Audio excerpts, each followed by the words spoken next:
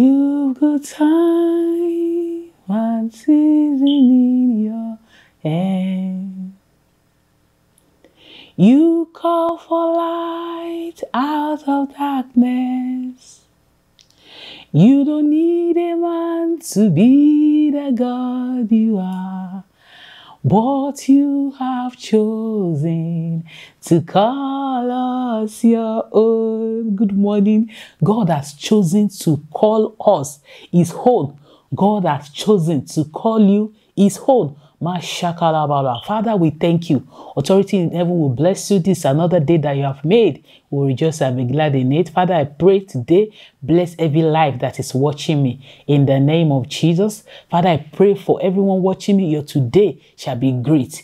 Your tomorrow shall be bright, and all will be well with us. In Jesus Christ's wonderful name we have prayed. Amen. Brethren, once again, good morning. Thank you for joining us. Thank you for staying with us.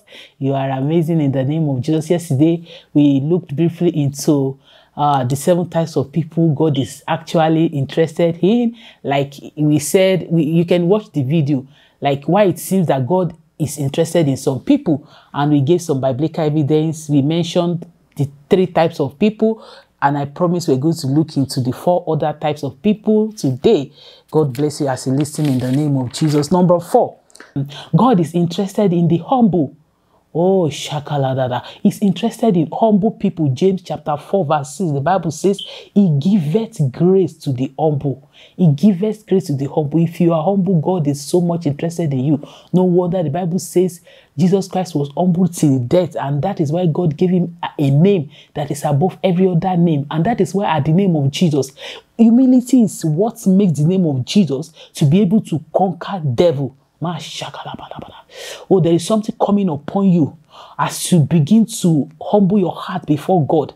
There is an anointing coming upon you as you begin to submit to the will of God. There is an anointing coming upon you as you begin to bow to receive the touch from the Almighty God in the name of Jesus. Humility, don't forget. And number 5, God is interested in true worshippers, John chapter 4 verse 23, the Bible says, but the hour cometh and now is that the true worshippers shall worship the Father in spirit and in truth, for the Father seeketh such. You can imagine, even God is seeking for true worshippers. God is actually interested in them. He's seeking for them because he's interested in them. So if you want to be dear to God's heart, you need to worship him in truth and in spirit. True worship from the heart, genuine worship. That's number 5. Then number 6, God is actually interested in the soul winner. You can be dear to God's heart by winning soul. John chapter 15 verse 16. It says, you have not chosen me, but I have chosen you and ordained you that you should go and bring forth fruit, and that your fruit should remain, that whatsoever ye shall ask of the Father in my name, he may give to you. God always likes to give ears to soul when I say whatsoever they ask.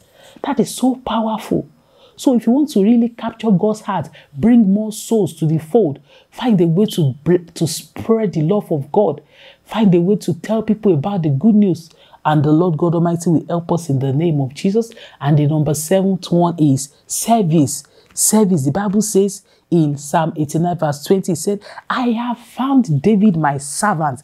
With my holy oil I have anointed him. Oh, that means there is a searching. That means God is looking for people that will serve him. It could be in your local assembly, in your church. It can even be an usher. You might just be like part of the people that will be welcoming people, giving glory to the name of the Lord. Father, we thank you. Just find a way. It can even be like you are contributing to the things of God. It can even be you are encouraging some people. You can even use your money to support. And the Lord will give you the grace in the name of Jesus. These are the biblical evidence. May you receive the grace to remain humble before God. Receive the grace to bring souls to the kingdom of God. And receive the grace to worship God in spirit and in truth. Brethren, God bless you. Thank you for watching. The Lord bless you. The Lord keep you. May he lift up his countenance upon you, be gracious unto you, and give you peace. Are you watching me? You are still living in sin. You want to say, yes, Lord? Please do say this prayer time. Say, Lord Jesus, thank you for dying for my sins. Thank you for sending your words unto me today.